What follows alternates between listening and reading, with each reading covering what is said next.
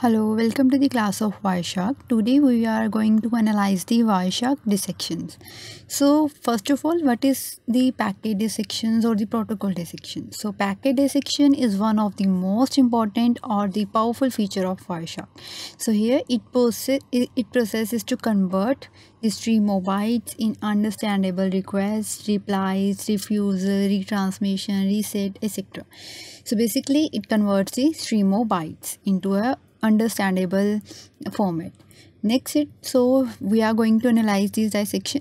From here we will analyze these in packet detail pane. So first of all, there is a frame dissection which name as frame 1. So we are going to analyze this frame 1. If we want to analyze the frame 3, we will select the frame 3 and it will give the detailed information about the frame 3 and so on. So as we are going to discuss about this frame 3, so first dissection is frame dissection. So here frame dissection, so as I click over it or expand it, it gives the basic information or it displays the basic information regarding the trace file, as like it giving the information about the time shift and time delta, the frame number, the length of the frame, the capture length and protocol in the frame. So it's giving me the basic information regarding this frame 3, or this is known as the frame dissection. Next to it, when after analyzing this, then this dissection hands over the frame to the next dissection, that is Ethernet dissection. So as Ethernet dissection come into play, it will next again analyze the packet and it decodes and display the field of Ethernet to header, and based upon the content of type field, it will pass the packet to the next dissection. It means first of all it will decodes the Ethernet header, that means it display the MAC address of source and destination, and then to it analyze the type field, and by analyzing the type field it will get to know that the next dissection, what will be the next dissection. So here from the type field it show the next dissection will be IPv4. So it means it will pass the packet to the next dissection of IPv4, that is Internet Protocol version 4. From here it decides the next dissection.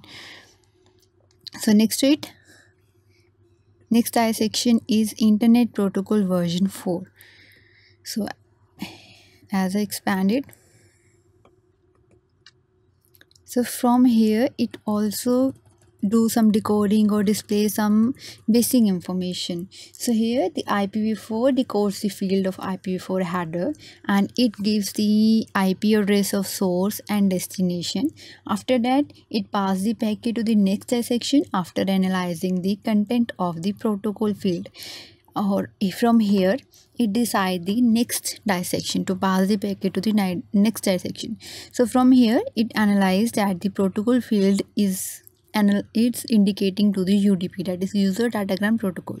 So from here it decide the next dissection and it pass the packet to the user datagram protocol for the further analyzing or further conversion.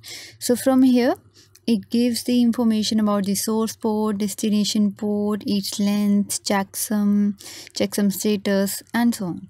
So here from there it's UDP dissection decode the field of the UDP header, and based upon the content of port field it hands the packet to the next dissection.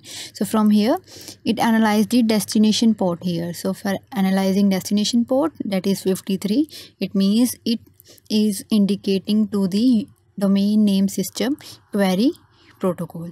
So here from here we get the information about the protocol, to which particular protocol it is indicating or to which particular dissection. So from here we get to know that it is indicating to the domain name system DNS protocol. So next to it,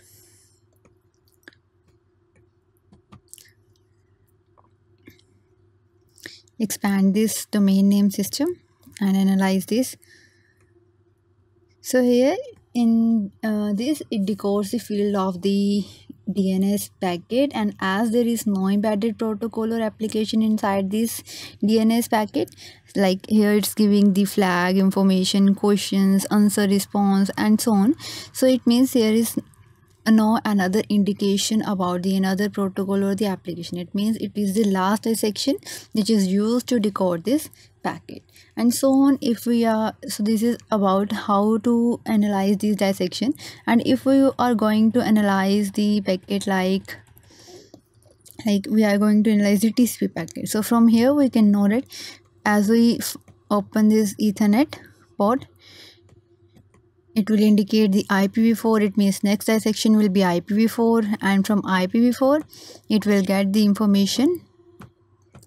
The next protocol will be TCP, and after getting the TCP information, then it analyze the TCP, that is last dissection.